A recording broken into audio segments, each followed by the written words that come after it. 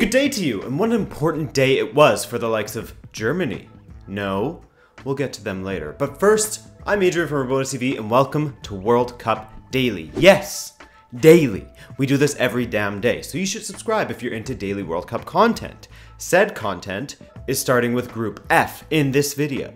Group F's first match of the day saw Mexico taking on South Korea. Korea Republic, same thing. And with a victory, Mexico could put one foot in the next round. Korea clearly did their homework in this one, as they did well to shut down Mexico's counterattack for the most part. And with Mexico not having as many clear-cut chances going forward as they did against Germany, it seemingly worked. In fact, Mexico in the first half only had a couple of clear-cut chances and found their breakthrough via a Carlos Vela penalty in the 26th minute. That penalty was the 14th taken at this World Cup, which already beats the entirety of 2014, where 13 penalties were awarded. Thanks VAR, even though you still miss a lot of penalties. In the second half, Korea did their best to keep up with Mexico, but they never looked a threat going forward. While their midfield would win some battles, Mexico were just far superior to their Asian counterparts. So, Korea began fouling like crazy, much to the ire of Juan Carlos Osorio. Then, Javier Chicharito Hernandez scored a historic goal in the 66th minute, as he took his goal count for Mexico up to a half century with his 50th. Not only was he the top scorer in Mexican history already, but by extension became the first Mexican player to score 50 goals. However, in the lead-up, Herrera fouled Key, but the referee missed it. The goal shouldn't have happened, but hey, both the ref and VAR missed it. 2-0, and Mexico were cruising at this point, considering Korea, as I said, rarely ever posed a threat to the Mexican goal. But in the 93rd minute, Heung-min Son finally made a breakthrough for Korea, scoring their first of this tournament, and what a goal it was. But it wasn't enough, as Mexico took their record to 2 wins from 2 matches and sit, at least for the moment, at the top of the Group F table. Germany versus Sweden, and the picture couldn't have been clearer in this one.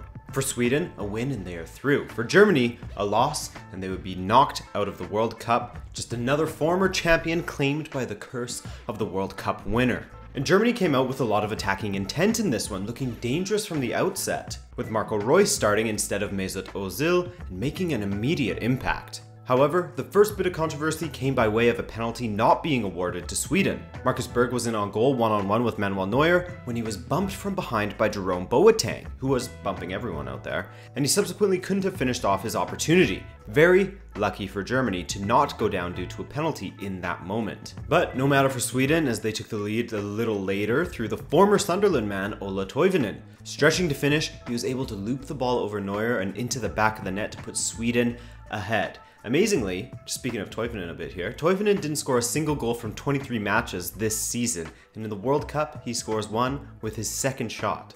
Certainly didn't look like a player who rarely scores with that kind of finish. However, in the second half, Germany had to get a win in this match, and they threw everything at the wall. Eventually, in the 58th minute, something stuck, with Marco Reus scoring the first goal of this World Cup tournament for Germany, with what was Germany's 35th attempt on goal. And then, the Boateng incident.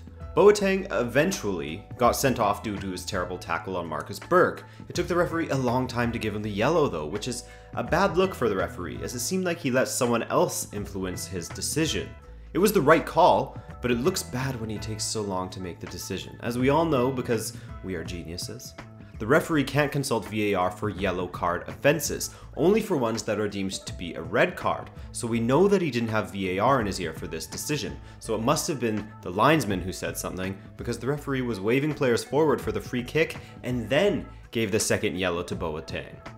Bizarre. Not many complaints from Boateng though, he seemed to know his fate. And just when Germany looked down and out, Toni Kroos hit an absolutely unstoppable strike from a free kick. Not directly, as Reus set the ball for Kroos in a position where he had a better angle to curl it past the outstretched keeper. What a way to mark the 95th minute though, with one of the very last kicks of the game.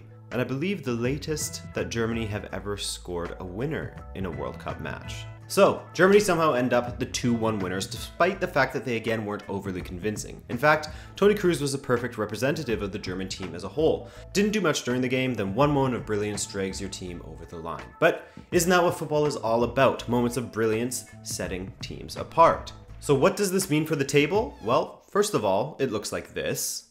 Mexico in first with 6 points. Germany follow up in second with 3. Sweden are also on 3, but fall to second due to head-to-head results. And Korea are all but eliminated at this point. So this was the worst result possible for Mexico. Had Sweden gotten the draw or the win, they would have advanced. With Sweden now fighting for their lives against Mexico in the next match, if Sweden were to win and Germany as well, Mexico's place could be in danger. Germany will like their chances against Korea, but if this World Cup has taught us anything, you can't count anyone out on a match-by-match basis. Nothing is guaranteed in this year's tournament, and I think that's why it's been one of the best World Cups in recent memory. Add to the fact the record for consecutive matches without a 0-0 draw has been smashed, the drama from VAR decisions, etc. It's been a good watch. This Saturday morning, we were treated to an absolute goal fest between Belgium and Tunisia. Now, we had Russia beating up on Saudi Arabia and the 3-3 draw between Spain and Portugal, but this was the first match to hit 7 in a single sitting. The scoring was kicked off by Eden Hazard in the 6th minute from the penalty spot after he was taken down. There was some debate as to whether it was inside or outside, but I think the right call was made. Just 10 minutes later, Belgium struck again, this time through Romelu Lukaku, as Lukaku took his major tournament goals tally up to 6, which equaled Jan Koelemans' record. Damn, is he ever prolific for his country. Just 109 seconds after Lukaku scored, Dylan Braun, yes, that is his name, as English as it sounds, pulled one back for Tunisia and perhaps had us thinking, could they do it? Could they make a real contest out of this? Well, Lukaku wasn't interested in a close match, and in the first half stoppage time, Thomas Meunier played him through with a beautiful diagonal ball, and Lukaku's finish was superb, dinking it over the stranded keeper 3-1. With that goal, Lukaku took his goal count to 4 at this tournament, and 7 at major tournaments in general, the first Belgian to reach that number, and became the first player to have consecutive multi-goal games at the World Cup since Maradona in 1986. So yeah, Lukaku is fighting with Ronaldo for the Golden Boot, with 4 apiece, and 4 is the most that any Belgian player has ever scored at a World Cup. And just after the half, Eden Hazard finished off his brace with a cool little touch around the onrushing keeper and a finish into the empty goal. This victory was always comfortable for the Belgians, but Tunisia wasn't completely overrun throughout. But unfortunately for them, Belgium has weapons all over the pitch and on their bench, and after Michy Batshuayi came on in the 68th minute for Hazard, he found the back of the net in the 90th. Great ball over the top by Yuri Tielemans, and the sliding finish was superb from Michy, and I wonder where his future will lie next season. In the 93rd minute, Tunisia grabbed another consolation goal, but the damage had been done.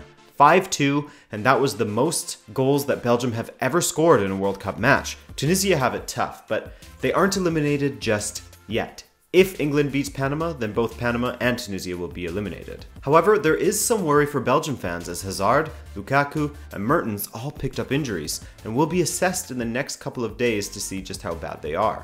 That's it for the action from today. Tomorrow, my friends, the show goes on. And the show starts with England taking on Panama with an opportunity to not only eliminate the World Cup debutants, but also cement their place in the next round with a victory.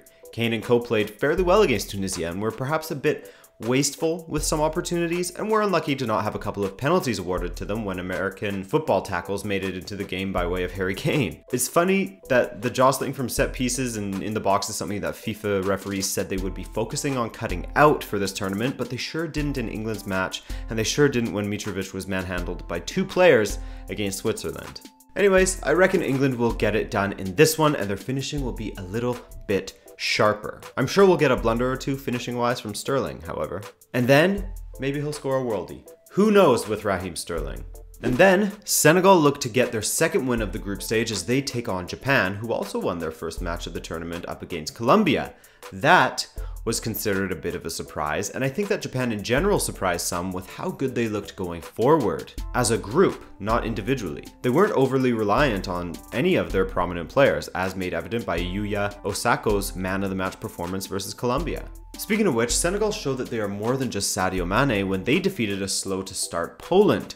I really liked what I saw from Senegal actually, as their defense looked strong with Koulibaly marshalling the back, and they looked a threat in the attack as well, even without Sadio Mane playing a prominent role in the last match. Niang, while he was wasteful at times, often looked a threat, and I expect him to play a prominent role in this match. And whoever wins this one pretty much secures their place in the knockout rounds. I say pretty much though, not for sure, because it will be dependent on the other match in Group H. Poland and Colombia will both need a win or else their World Cup journey could be finished already.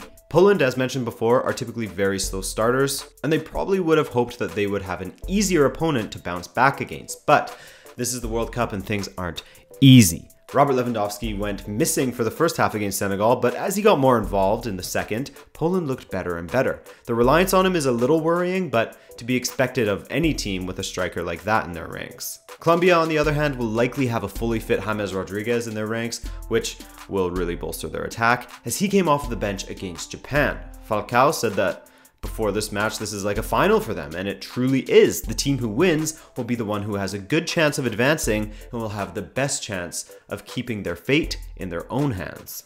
But again, that's all dependent on what happens in the other match. And that will be all from me today on day 10 of the World Cup. The second round of matches conclude tomorrow, and then we go to 4 matches per day as the final group stage matches will be played at the same time. 2 groups a day. You know? So there's no chance of shenanigans in the competing teams. Well, a little less chance of shenanigans. So once again, thanks for watching, guys. If you enjoyed this video, then don't forget to drop a like, subscribe if you're new, and I'll catch you tomorrow. Bye-bye.